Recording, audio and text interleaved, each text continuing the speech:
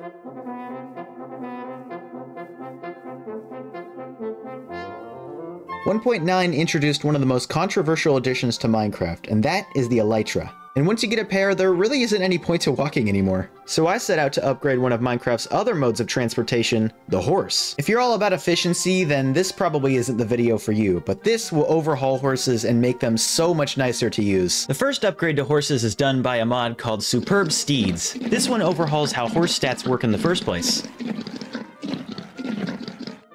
There we go. The first thing you'll notice is that horses no longer need a saddle to be ridden. This means you don't have to have found a dungeon to be able to ride a horse. But that doesn't make them useless. Equipping a saddle is the new way to upgrade your horse. So breeding for hours and hours is no longer the way to get those stats up. Instead, you'll notice there is now a meter for movement speed and jump height. And the way that you upgrade those stats is simply by riding the horse. So the longer you ride, the better it'll become. Beyond this new piece of GUI, we also have some upgrades to the original one as well. One of the tedious things about horses is trying to figure out how good they are. You gotta tame one, and then you gotta ride it, and then you gotta jump, and then you gotta compare that to the other horses, and it's just really annoying. Fortunately, I got a mod to help with that. Horse Stats Vanilla gives you a very clear and simple guide to tell you all the information you need to know about your horses. You've got your speed, your jump height, your health, and it's even color coordinated. Next up, you'll notice this slot here. Now, it looks weird because of my resource pack, but it works just fine. What it does, though, is hold a new item that's made for horses called the Horseshoe. Now, you know, horseshoes gotta have horseshoes. What? Horseshoes gotta have horseshoes. And if I equip it onto my horse, you'll actually see it makes the horse go faster. And depending on the material, you'll see that the stats change for different values. And while we're on the topic of horse attire, let's talk about another cosmetic. I'm just gonna go ahead and craft myself some beautiful horse armor. Oh, that was actually a bad combo.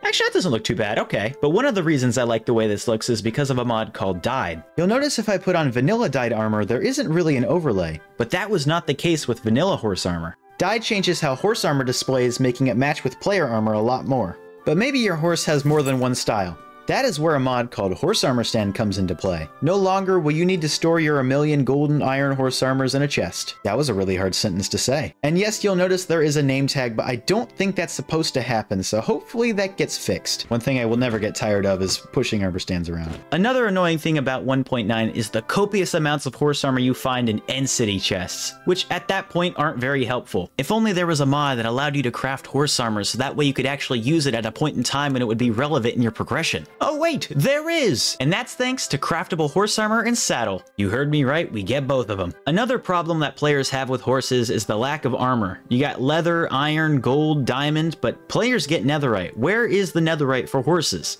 Well, you get that now with simple netherite horse armor. Just as you'd expect, netherite horse armor is more powerful than diamond, with a whole new 2 armor hit points. That didn't make any sense. With a whole new with an extra 2 protection points. Now we finally have armor for all the material types, if you don't count chainmail. Not that anybody was asking for that. This mod is by far the smallest change on this list, and that is better Mount HUD. Now in vanilla Minecraft, when you get on top of a horse, you can't see your hunger, but that is not the case with this mod. This is really helpful if you're in combat and you're fighting someone, but you can't tell if you can heal. With this one installed, you will be able to tell. These last 2 are by far my favorite, but for that, we have to go on a little bit of a field trip. Ironically, using a horse can be incredibly annoying. Passing through all the leaves in a forest, it's probably more useful just to walk. Leave Me Alone is by far the best fix I've seen for this. Now we can just pass right through all of the leaves. The mod is smart enough to know when you're walking or riding, so that way you only pass through when you're mounted. This place should do just fine. All I needed was a body of water, so that way I could show off the best mod on this list, and that is HorseBuff.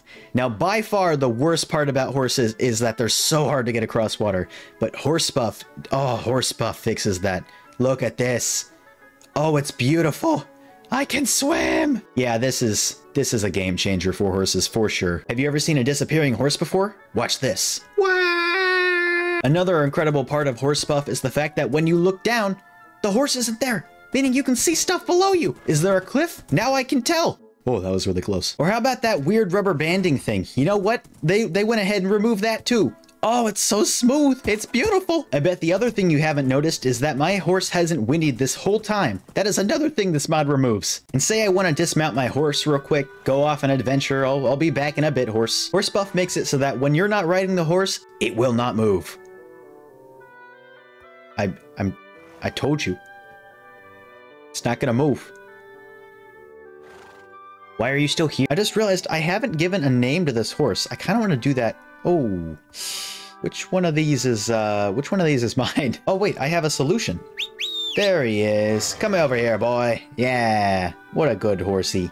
Oh, that is such a nice feature. That is the work of Eugene's whistle and spur. Oh, it's so nice. If you don't know where your horse is or you're too lazy to go get him, all you have to do is call him over with the whistle button. I can't keep calling you horse. I gotta give you a name, and I think I got the perfect one. You ready for this? This is his name. His name is Subscribe. And that's just about it. That's all the mods I got today. Hopefully your adventures on horse are a lot easier now that you got these mods. Not all of them are compatible, so it's gonna be some trial and testing, but if you get any one, they should work. I'm trying something new. I'm gonna try to get a mods video out every day this week. So from Monday, what day is it? Hold on, let me check. Today's Monday, so tomorrow would be Tuesday. So from this Tuesday to next Tuesday, I'm gonna try to get a mod video out every day of the week. It's gonna be a challenge. But with that, I bid you lovely people farewell. Have a wonderful day. Bye-bye.